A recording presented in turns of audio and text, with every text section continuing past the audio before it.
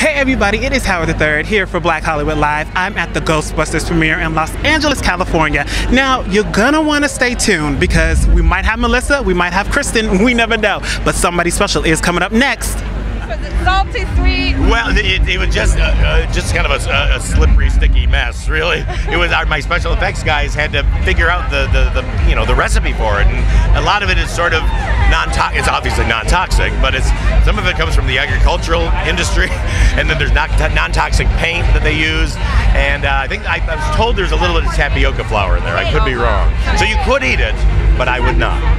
And what was the most extreme thing that girls had to do?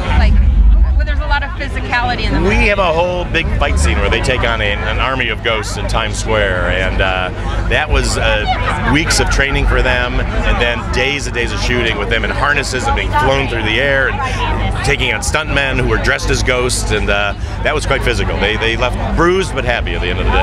Last question, did it hurt your feelings when Trump was naysaying the movie before it even started?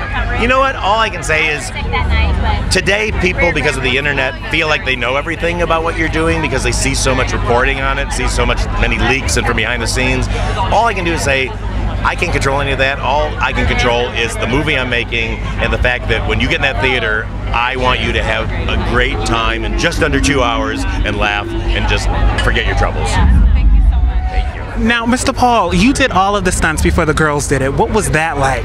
Well, you know what? Growing up, I wanted to be a stuntman. When I went to a career fair in my grade school once in Michigan and came home very angry because the stuntman's union was not there. So I'd live out my dreams every time. So they're like, "We're not sure we want to do this." It's like, well, guess what? I'll do it for you, and I have the greatest time.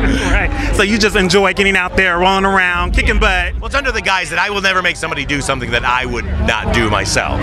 But it's really more for fun for me. Right. Now, what was it like directing these ladies? Have you directed Kristen before? Kristen Wiig? Oh yeah, Kristen Kristen and Melissa and I worked on Bridesmaids together and had so much fun. And then Melissa and I have obviously done 2 more movies after that.